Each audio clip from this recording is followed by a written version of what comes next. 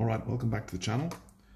This is now the first stages of removing the top layers, which are probably more of a grime. Usually the paintings are varnished when they are actually created or a period after they've dried.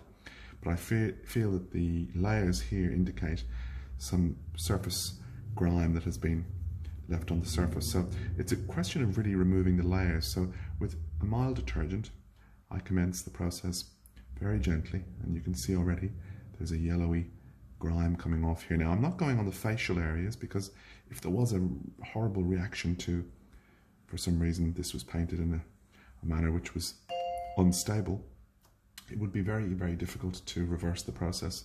So it's better to start off, as you can see here, I'm just using a mild detergent.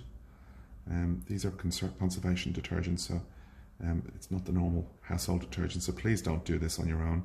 I've been trained to do this over the years. It's really important not to just go out and clean a painting with a bit of a household detergent. But you can see here it's quite thinly painted throughout, so it's important not to in any way over clean.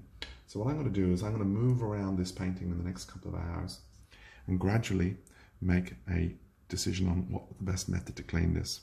I actually think, looking at it here, it's quite thinly painted, and probably I will have a little go here at the white areas. White is usually a less volatile or more strong colour, and as a result it's easier to clean these areas without any likelihood of removing the paint.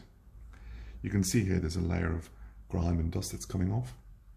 Over the years, pictures hang in houses with furniture, and candles and all sorts of soot from fires.